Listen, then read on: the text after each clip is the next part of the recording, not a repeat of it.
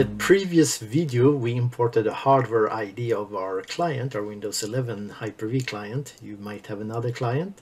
So we saw it came up here under Autopilot devices. However, there is no profile, nothing deployment assigned to this, and that's what we're going to do in this video. So we're going to go here on devices in the Microsoft Endpoint Manager Admin Central. Under here, we're going to do Windows. It's a Windows machine, Windows Enrollment. So we were here in Devices Manage Autopilot, where we added a hardware ID. We need an enrollment status page. That's what the user's going to see or not see. We can set that up.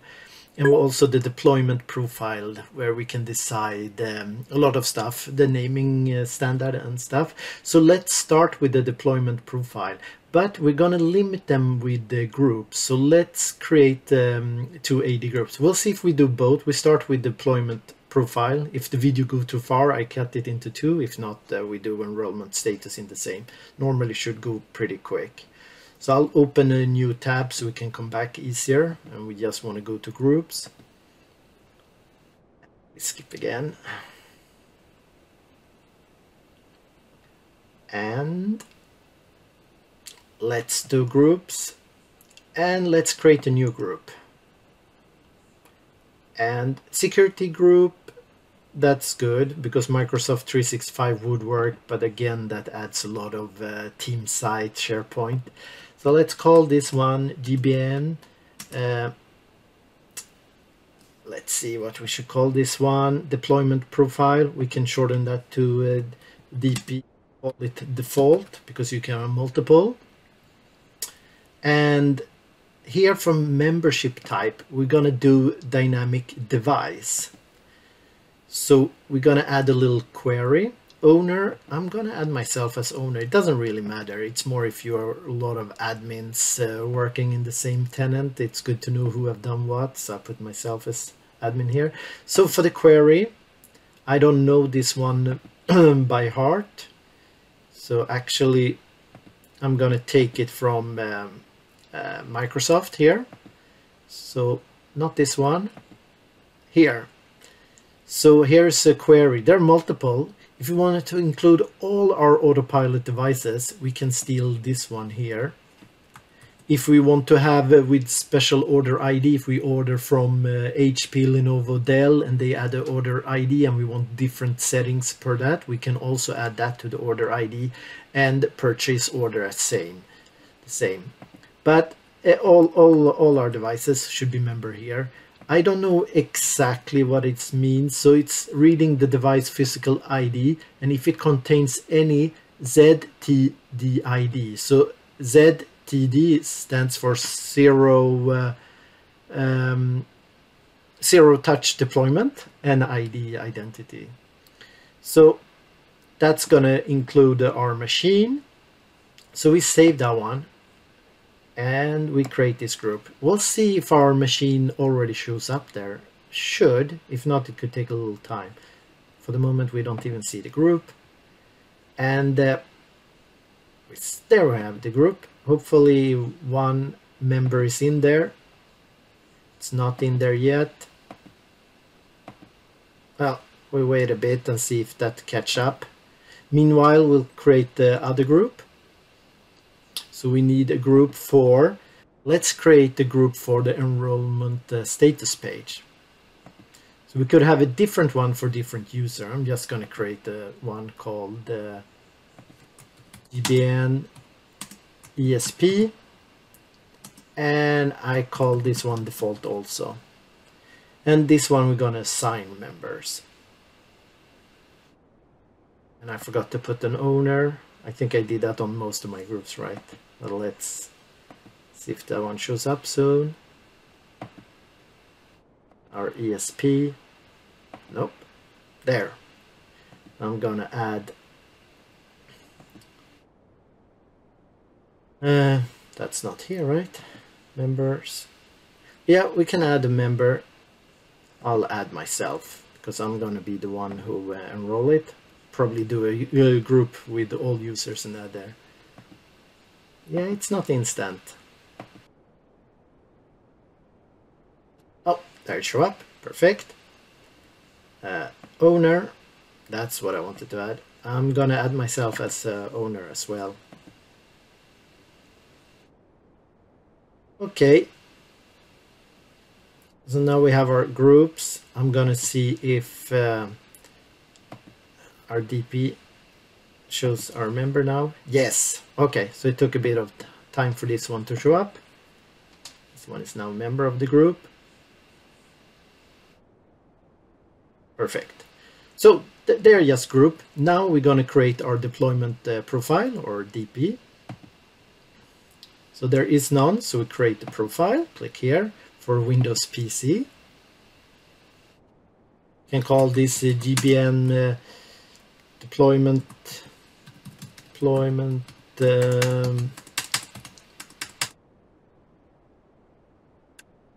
file default.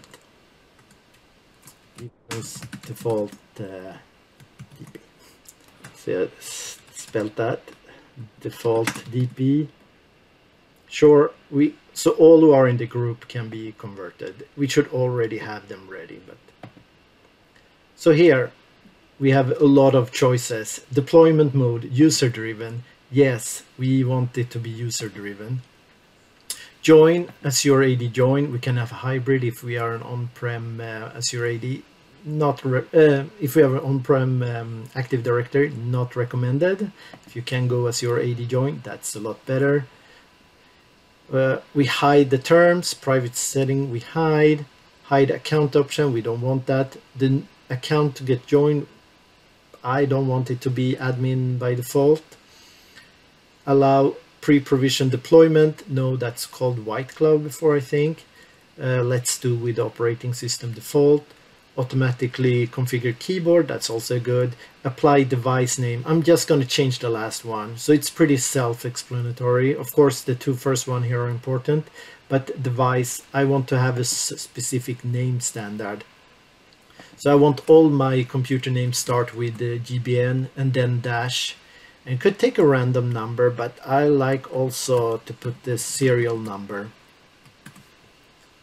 So the name's gonna be GBN dash and then whatever serial number. If it's too long, which Hyper-V is, it's gonna cut because it's still limit to NetBIOS name. I think it's 15 or 16 character. And if it's from HP and Dell, maybe Lenovo have a bit longer, this should work fine. If not, we can do random as well. Perfect. And then we have our group. We could add all device, but we have created our group here, GBN, and this was for deployment profile. And ready. So that's the deployment profile. Let's go back. Can we slide? We can't. I'll go back all the way to devices, Windows enrollment. So we have done deployment profile. Now we need the enrollment status page. It's basically what the user will see. And there is one already default, but I'm going to add a new one. I'll call this one GBN ESP default.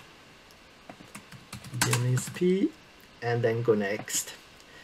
Settings. So we can show nothing. I think it's a good, well, depends on your scenario. I think it's good that the user sees something is happening. If not, they might shut it down.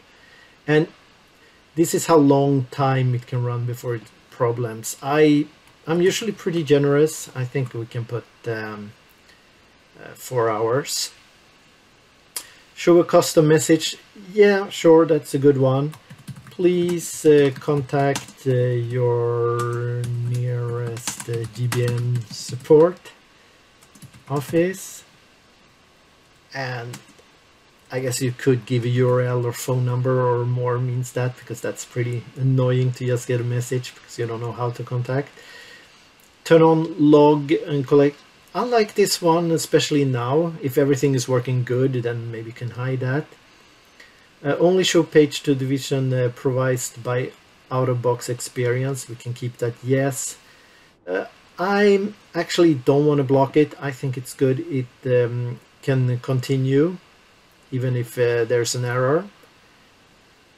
And by saying no, I think we lost all the stuff below there. We could say that we don't present the desktop to the user unless all applications are installed, and then you can say which application and that.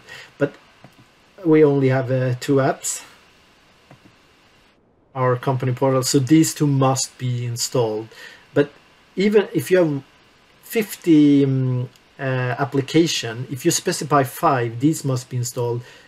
There is no automatic who says that those 5 install first and then all the others, so it's a bit random. So I'm not a big fan of that, but totally up to everyone to do as they want. So I don't want to block, so I'm okay that they log into an empty desktop and get Outlook and all the tools that they need later. That's better, but that depends.